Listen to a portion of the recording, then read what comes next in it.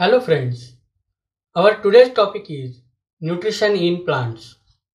In this chapter, we are going to learn what is nutrition, modes of nutrition, that is autotrophic mode of nutrition and heterotrophic mode of nutrition, symbiotic relationship between two organisms and how the nutrients replenish in the soil.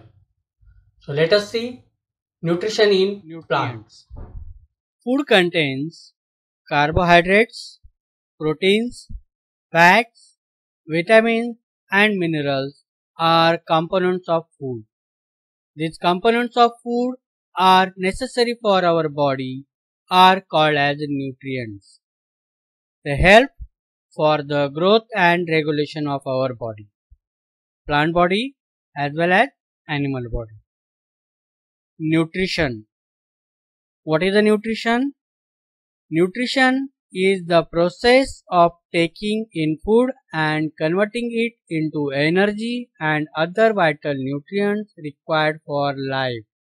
On the basis of obtaining food, there are mainly two modes of nutrition: autotrophic mode of nutrition, heterotrophic mode of nutrition.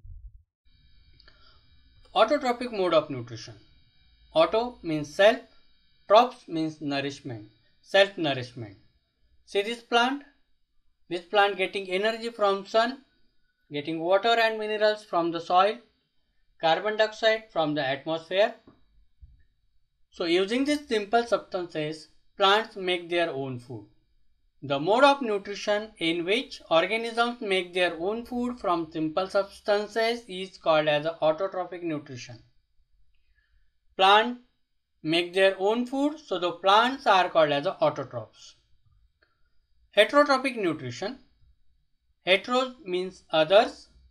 It means the organisms are depend upon other organisms to obtain their food. This plant is an autotrophic plant. It makes its own food, but these animals are herbivores, are depend upon plant for obtaining their food. These are the carnivores, depend upon herbivores to obtain their food. So this is a food chain, but main source of food is a plant. Plant make their own food. This food is directly or indirectly utilized by the animals. So animals are known as the heterotrophs. So heterotroph means the mode of nutrition in which organisms do not make their own food. They take ready-made food prepared by plants is called as a heterotrophic nutrition. So animals, they do not make their own food. So animals are called as the heterotrophs. Some non-green plants do not make their food by photosynthesis. So non-green plants are also called as the heterotrophs. Photosynthesis. Food making process in plant is known as the photosynthesis process. The process by which green plants turns carbon dioxide and water into food using energy from sunlight is known as the photosynthesis. This process takes place inside the leaf of the plant. They have special type of cells are called as the chlorophylls. So before that, what is cells? This is a simple structure of cells. They have a nucleus at the center. They have a membrane around their body, and nucleus is located in the jelly-like material is known as the cytoplasm. So cell, the bodies of living organism are made of tiny units called as a cell. So cells are the fundamental unit of life. Cells can be seen only under microscope. Some organisms are made of only one cell, are called as unicellular organisms. Some organisms are made of more than one cells, are called multicellular organisms. The cell is enclosed by outer boundary called cell membrane.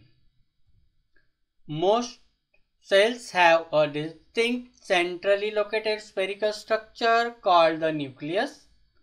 The nucleus is surrounded by jelly-like substance called as the cytoplasm. So this is the cell. Photosynthesis. Simple substances required for making food. These are carbon dioxide. Plants get carbon dioxide from atmosphere, water from soil, sunlight from atmosphere, and chlorophyll inside the leaf. So these are the sources of simple substances required for making food. Leaves are the food factories of plants. Why leaves are called as the food factories of plants? Because all the photosynthesis process complete inside the leaf of the plant. The synthesis of food in plants occur in leaves. Therefore, all the raw materials must reach there. So, leaves are the site of photosynthesis. Water and minerals present in the soil are absorbed by roots and transported to the leaves. Carbon dioxide from air is taken in through the tiny pores present on the surface of the leaves. These pores are surrounded by guard cells, and such pores are called stomata. This is the structure of stomata present on the leaf. These are the two types of stomata, when stomata is open and when stomata is closed. During sunlight, stomata is open, and during night, stomata is closed. Water and minerals transported to the leaves by vessels throughout the roots, stems, the branches, and the leaves. They form continuous path for nutrients to reach the leaf. This is the path of water and minerals transported to the site of photosynthesis, that is the leaves. Firstly, water and minerals absorbed by roots transported to the stem, from stem to the branches, and finally from branches to the leaves of the plant.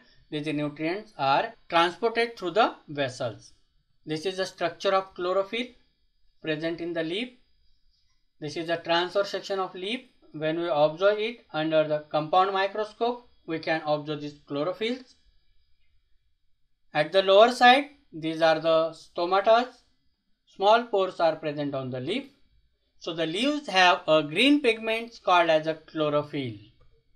Chlorophylls capture sun energy from sunlight.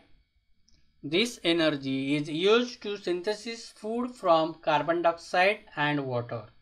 Finally, carbon dioxide and water get converted into the food inside the leaf of the plant.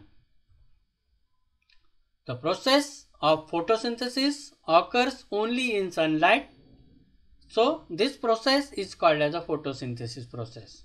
Photo means light, presence of light. This process required sunlight for the photosynthesis. This is the chemical equation. This is the word equation written in the word. Carbon dioxide and water combine and convert into the carbohydrates. In this process, oxygen release. So during the photosynthesis process, carbon dioxide utilized for the production of food and oxygen gas release. This is the chemical equation written by using their molecular formulas. Carbon dioxide, its molecular formula is CO2. Water, its molecular formula is H2O. Food prepared in this process, carbohydrate. C6H12O6 is a simple form of carbohydrate. It is known as a glucose. And O2 is the oxygen released in this process. During photosynthesis, oxygen is released and carbohydrates ultimately get converted into the starch. These are the different colored leaves of the plants. Photosynthesis is possible in these leaves. They have chlorophylls. Yes, they have chlorophyll, and photosynthesis is possible in these leaves also because they have chlorophyll, but they are masked by different color pigments like red color, brown color, and other color pigments mask the green color. So these leaves also synthesize the food by photosynthesis process. Algae is one example. It is a green in color. Example of algae is a Spirogyra, generally found in the fresh water. Can algae prepare their food by photosynthesis? Yes, they can prepare their food by photosynthesis because they have a chlorophyll pigment, and with the help of photosynthesis process they make their own food. So algae are autotrophs. Sun. Sun is the ultimate source of energy for all living organisms. In the absence of photosynthesis, there would be no food. The survival of organisms directly or indirectly depend upon food made by the plants. Besides, oxygen is produced in photosynthesis, essential for the survival of all living organisms in the respiration process. So, in the absence of photosynthesis, life would be impossible on the earth. So, this is the photosynthesis process. It is very important for all type of living organisms. Heterotrophic nutrition. Hetero means other, depend upon another organism to obtain their food. The mode of nutrition in which organisms do not make their own food, they take in ready-made food prepared by plant is called as a heterotrophic nutrition. Animals are depend upon another organism to obtain their food, so animals are called as a heterotrophs. Heterotrophs are classified into two types on the basis of obtaining food: parasite and saprotrophs. Heterotrophs, this type of organisms cannot synthesize their food. Humans and animals, some plants depend on the food produced by other plants. They use heterotrophic mode of nutrition. For example, heterotrophic plants, Cuscuta, Amarbel. Cuscuta, this is the plant grow on the another plant. This Cuscuta do not have chlorophyll, so Cuscuta plant do not synthesize food by photosynthesis process. They take ready-made food from plants on which it is climbing. The plant on which it climbs is called as the host. So this is the host plant on which the Cuscuta plant climbing and growing, obtaining food from the host plant. They take valuable nutrients from host plant, it is called as a parasite. Another example, Insectivorous plants, insect eating plant. This is the example of parasite. Pitcher plant is the insectivorous plant. These plants trap insects and digest them. The pitcher-like structure is a modified part of leaf. The apex of leaf form a lid which can open and close the mouth of pitcher. Inside the pitcher, there are hairs which are directed downwards. When an insect lands in the pitcher, the lid closes and trapped insect get entangled into the hair. The insect is digested by the digestive juice secreted in the pitcher. Such insect-eating plants are called as the insectivorous plant. This type of the plants are specially grown in that land where the nitrogen level is very lack, so they do not prepare the proteins. Saprotrophs, organisms take in nutrients in solution form from dead and decaying matter is called as the saprotrophic mode of nutrition. The plants which use the saprotrophic mode of nutrition are called saprotrophs. Examples are mushroom and fungi.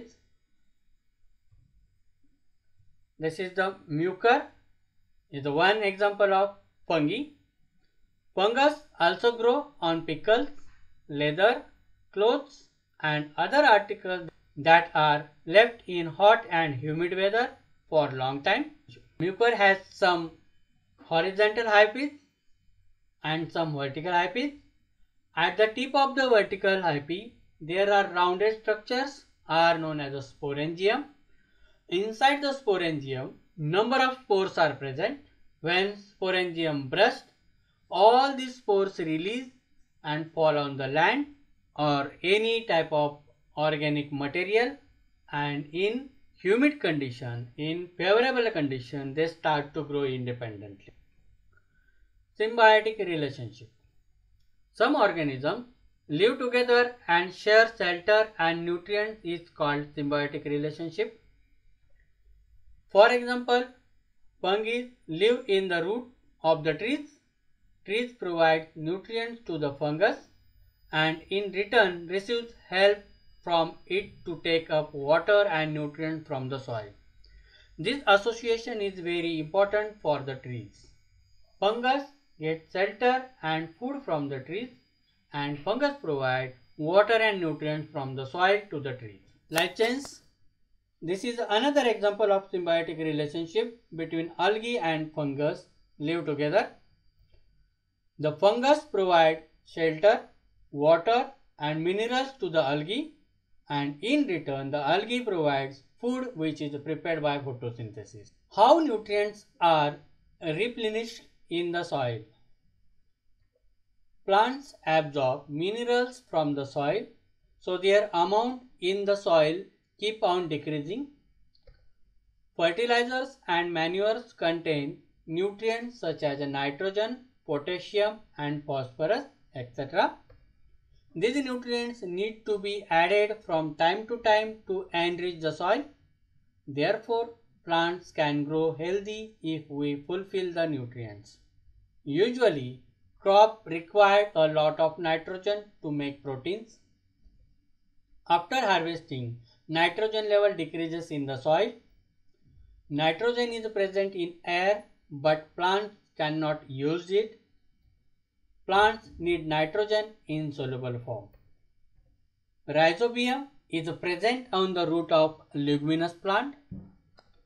For example, gram, peas, mung, beans, etc. These plants are called as a leguminous plant because on their roots there are some small rounded structures are formed and inside these rounded structures rhizobium is present and it helps for the fixation of nitrogen.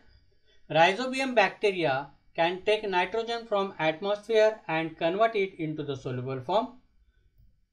But rhizobium cannot make its own food. So it lives with root of leguminous plant with symbiotic relationship. So rhizobium bacteria is a useful bacteria, help for replenish nitrogen in the soil. Rhizobium provides nitrogen to roots and root provides foods and shelter for the rhizobium.